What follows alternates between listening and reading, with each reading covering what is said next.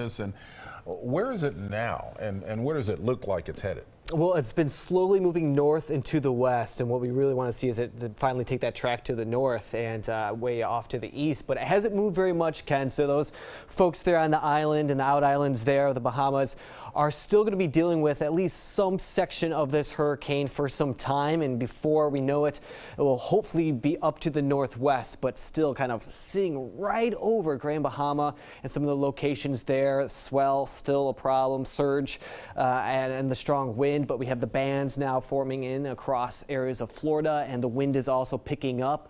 Just recently there, right around Fort Pierce, I've seen wind gusts to about 36 miles per hour. There's a hurricane warning that's going to be in effect there, and that goes for the north, a hurricane watch, and to the south, a tropical storm warning, as they are anticipating this hurricane to travel to the north, causing some problems there. Hurricane storm surge, here's a couple locations there, expecting it to push maybe 3-5 feet above the normal tides, maybe even a little bit higher than that for these locations here in the northern Florida coast, into areas of Georgia and then South Carolina. So we'll continue to watch this over the next few hours heading into this afternoon. This is the 5th Category 5 hurricane since 2016, going back to Hurricane Matthew and then Dorian, but now it has been at least downgraded to the Category 4 strength there, with the wind coming down just a bit. Okay, let's talk about what we have going on locally. This is actually Chinook Winds Casino Resort camera. Temperatures in the mid-60s, some blue sky, a lot of people out there for Labor Day. Mount Hood Meadows, nice view there. This is the camera, and yeah, mountains looking beautiful at this hour with a nice crisp blue sky. And we'll be continuing to see that as we go into the afternoon hours.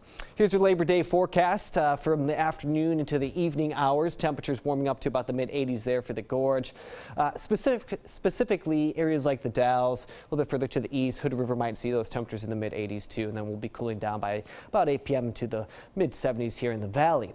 A few clouds off to the west, a little bit of rain activity over the Pacific, but not much for the state of Oregon, and we'll keep it that way heading into the afternoon and evening hours. No rain in sight. That goes for practically the whole 7-day forecast. 86 on Wednesday should be the warmest day this week, cooling down to about the upper 70s by Saturday. Boy, we still got time to make it to Lincoln City. That shot from the Chinook Winds camera looked really good. We'll jump into the coin car and get out there. Sounds good. Won't take